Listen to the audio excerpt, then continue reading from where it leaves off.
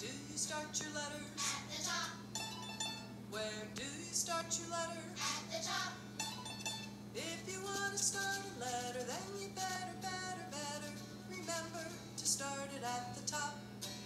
Is this the top, top, top? No, it's the bottom. Is this the top, top, top? No, it's the middle. Is this the top, top, top? It's the top, top, top. Where do you start your letters? At the top.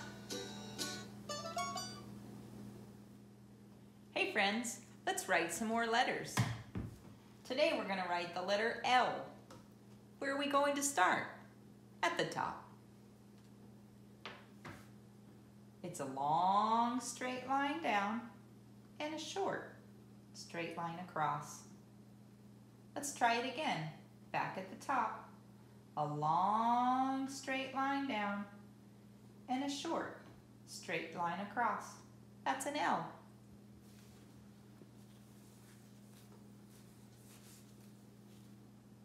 Next we'll do M. M is a little bit tricky. It's 4 straight lines, 2 of them diagonal. Back to the top. 1 straight line down. 1 diagonal down, 1 diagonal up, and back down with a straight line. M's a little bit tricky. Let's try it again. 1 straight line down, 1 diagonal down, back up, and a straight line down. That's the letter M. Let's do another one. Let's try N. It's a lot like M. We'll start at the top, long straight line down, 1 diagonal down, go back to the top, and a straight line down to the bottom of your diagonal. Let's do it again. 1 straight line down, 1 diagonal, back to the top with a straight line down. That's the letter N.